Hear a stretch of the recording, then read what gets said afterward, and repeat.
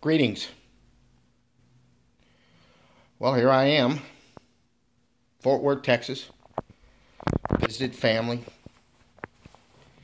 It was kind of stressful yesterday because, as you know, if you listen to my channel, I don't mince words and I talk about the truth. And people don't want to hear the truth. My blood relatives don't want to hear the truth. And it bothered me a lot for many years, but it doesn't bother me anymore. I'm reminded of a story from the Old Testament where Abraham, I believe it would have been in Genesis or Exodus. It's that pretty close in there.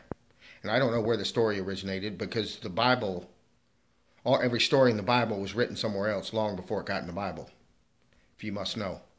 I mean, I don't know if every story, but almost all of them. But anyway, God was about to destroy a city, Sodom and Gomorrah, because of their wickedness. And Abraham said, well, don't do it. I'll go in there and I'll see if there's one righteous man, if there's 50 righteous. And they started with a number and it got all the way down to one. And he couldn't find one righteous person there. And I feel that way amongst my own generation of people, that I didn't find one righteous one. I didn't find one awake, enlightened person. I didn't find one who had any clue about what was going on in the world or had any concern about what was going on in the world. They were only concerned about paying their gas bill, getting their vacation, taking care of themselves. And they didn't care about their planet or who people were, or awareness or anything. You know, if it didn't say it at church, so they totally shut off their brain.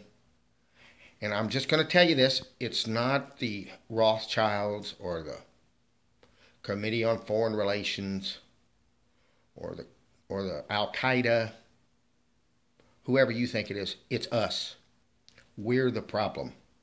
We're it. We have no concern. We have no consciousness.